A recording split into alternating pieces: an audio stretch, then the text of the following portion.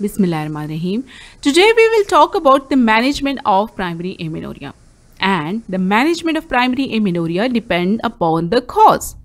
So one by one we will discuss the management options of each group of disorder causing primary amenorrhea. So how to manage a group of patients with a primary amenorrhea along with a short stature and absent secondary sexual characteristics. First of all, we will discuss the treatment for achieving the height. In patients with hypothalamic pituitary dysfunction, the height is achieved with human growth hormone, which is given in the dose of 0.2 microgram per kg per day first. Then, what treatment will you provide for the development of secondary sexual characteristics? Initially, low dose estrogen at the dose of 0.1 milligram ethinyl estradiol is given twice daily for 3 weeks every month for several months. Once secondary sexual characteristics develop, the patients are started on combined oral contraceptive pills as HRT. How to do the management of fertility prospects in them? Ovulation can be induced by using human menopausal gonadotropin injection. Fertility prospects are extremely poor in patients with Turner syndrome and mixed gonadal dysgenesis, and they are made sexually mature with a low-dose estrogen and then given combined oral contraceptive pills as hormone replacement therapy. The gonads in mixed gonadal dysgenesis are removed as the risk of malignancy arising from them is about 30%. So, in patients with short stature, primary amenorrhea with absent secondary sexual characteristics, if they are having hypothalamic pituitary dysfunction and hydrocephalus is diagnosed, so that is managed by pediatric surgeons. The most common treatment for hydrocephalus is the surgical insertion of drainage system called shunt. The craniopharyngioma is managed by surgery, radiations, and chemotherapy. The panhypopituitarism is managed by HRT. Among the patients with ovarian failures, we have group of disorders like, first of all, Turner syndrome, and that is managed by high-dose growth hormone and estrogen therapy. Secondly, mosaic Turner.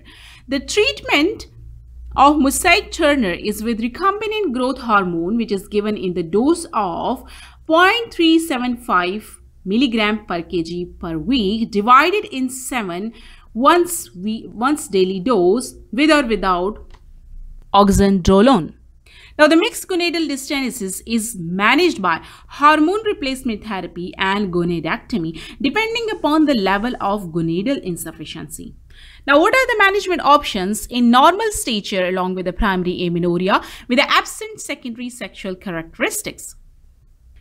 So, for the treatment of developing secondary sexual characteristics, initially we would give low-dose estrogen, 0.01 milligram ethinyl estradiol, that is given twice daily for 3 weeks every month for several months. Once the secondary sexual characteristics develop, these patients are started on combined oral contraceptive pills as hormone replacement therapy.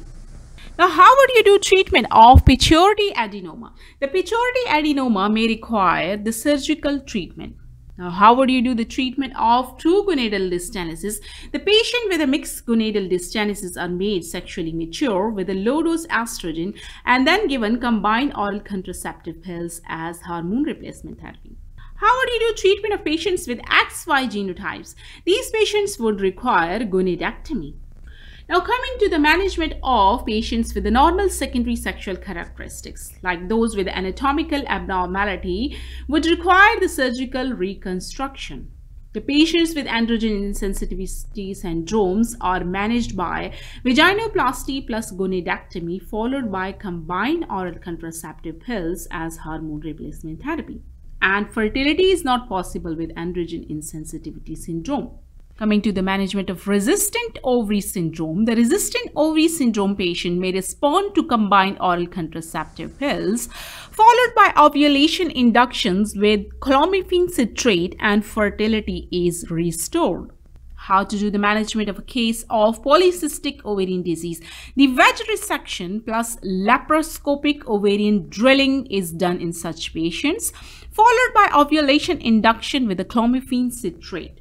Now, how to do management of a case of heterosexual development? Like we have a group of patients with congenital adrenal hyperplasia. They may respond to steroid therapy and the fertility is restored with a clomiphene citrate. How to do the management of ovarian and adrenal tumors? The ovarian and adrenal tumors need surgical resection. How to do a management of a case of constitutional delay? If no cause is found on detailed evaluation and the patient doesn't want to conceive, the treatment can be delayed up to the age 20 with a spontaneous menstruation starts in most of these patients. Okay, so we have to do counseling that wait up to the age 20 because sometime the amenorrhea is delayed up to the age 20 in these patients. So spontaneous menstruation may start in most of these patients. So that brings us to the end of my presentation. I would like to complete my presentation with this quote. You don't get the results by focusing on the results. You get the results by focusing on the actions that produce results. So focus on your goals as the big results require big ambition. So thank you so much. Wish you best of luck. Allah Hafiz.